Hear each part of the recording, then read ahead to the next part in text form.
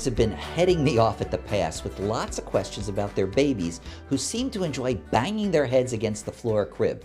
Well, let me see if I can provide some bang-up advice on this topic. Head banging, although uncomfortable to watch, is actually a normal, soothing, or rhythmic behavior demonstrated by up to 20% of healthy infants and toddlers, usually between the ages of 6 months and 3 years of age. Boys do it 3 to 4 times more than girls. And while one worries that this behavior might be a sign of developmental delay or even autism, rarely will delay present without other clues as well. What causes so many healthy children to want to bang their heads? It may be that your infant or child is frustrated, understimulated, overstimulated, or perhaps stressed by something.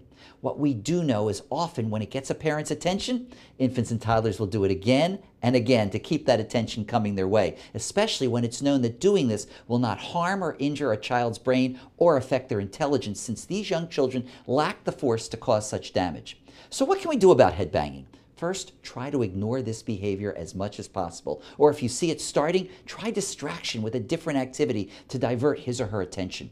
If it is done when your child's in the crib, pull the crib away from the wall and pad the sides and legs to soften the noise and the impact. Carpeting the floor can also do the same thing.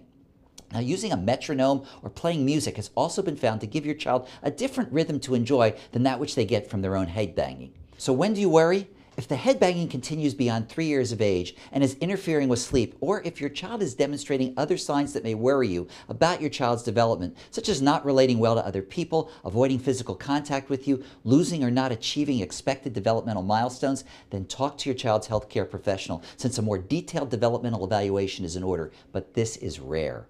Hopefully, tips like this will head off any concerns you might have and smooth out the bumps when it comes to being concerned about your infant or toddler's head banging. This is pediatrician Dr. Louis First from the University of Vermont Children's Hospital, reminding you to always be first with your kids.